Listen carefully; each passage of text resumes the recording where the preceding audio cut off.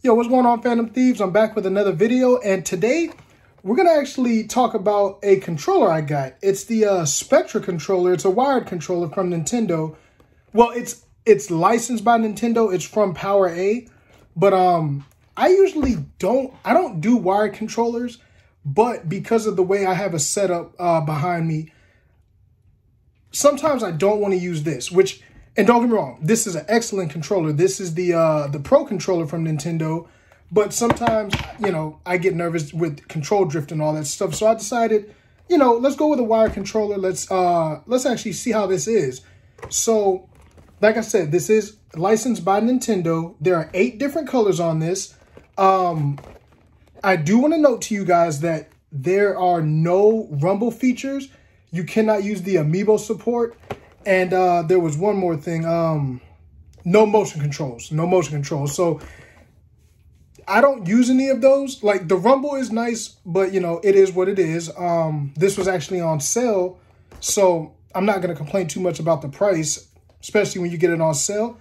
So what we're going to do is go ahead and open this up, and we're going to go ahead and give a quick review. Nothing too long. I don't want to waste your guys' time, with stuff that we don't need to talk about.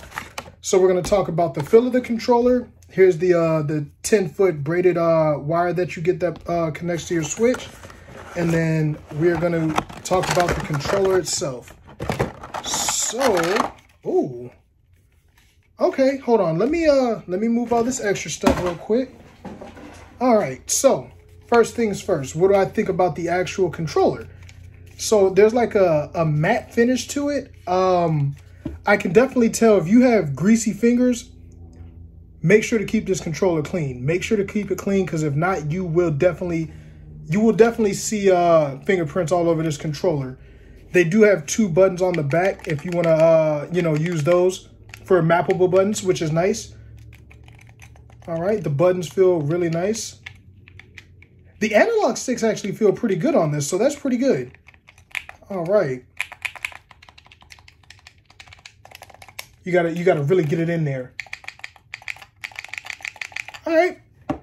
But like I said, yeah, this is pretty nice so far. This is what it looks like up close. I like the finish to it. It actually feels really good. It actually feels about the same size. It feels about the same weight-wise as the Pro controller. So if you don't want a super light controller, I think that's pretty nice. So one thing we're actually going to get into now is what I've been waiting for, because like I told you guys, there are multiple colors to this. I've never had a controller that, you got multiple colors. So we'll go ahead and plug this in, and we're going to go ahead and see what this is like. All right. So, and we're going to keep that plugged in too, but let's go ahead and get this untangled here. We don't do edits around here, so everything you see is what you get. All right. All right, here we go. Oh, this is a lot. 10 feet is definitely good. Alrighty, now let's go ahead and see what this is about. All right, so it'll turn on when you see it. When you plug it in, it'll turn on. All right, so on the back you have the LED and you have the program. So if you want to program, that's going to be at the top. I don't know why I did it so close, like y'all can really see that, but the program button's at the top. The LEDs are at the bottom. So let's go ahead and actually go through these LEDs. That's actually pretty nice. I'm not going to lie. I thought it was going to be a little cheap, but no, not at all. And actually, hold on. You know what? Here's what we're going to do. You ain't going to see me as much, but like I said, I want y'all to actually be able to see this. So, wow. All right. So we have this is like an aqua green kind of color. You got the nice red there. You got your standard green. You got blue, which is probably what I'll rock with. You have your nice pink. You have a yellow. It's like a yellow-green, but we're going to go with yellow. Then you have an aqua color. And I think, let's see. Okay, you got orange. There we go. This is nice. So it'll actually function and go through all of your colors. So, yeah, I like it. I really like this controller.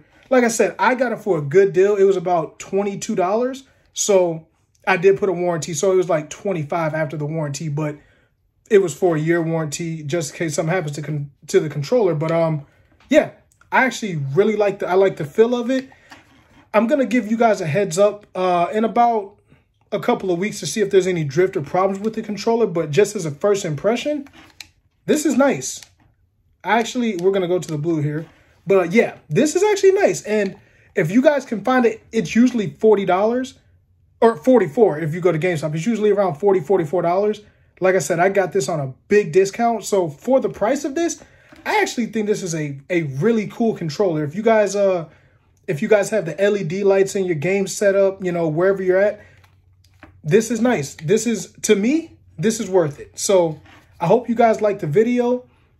PowerA, I hope you guys see this. Keep doing your thing. I do want some of them customized controllers that you guys got. So look at your boy in a future video, okay? But on a real, this is worth it. I like this controller. I'm actually going to use this when I'm in my gaming setup. And yeah, it gets an approval from me, guys. So enjoy your controllers. If you guys have any kind of PowerA stuff that you think I should look at, let me know in the comments. I'll check you guys later. I'm out.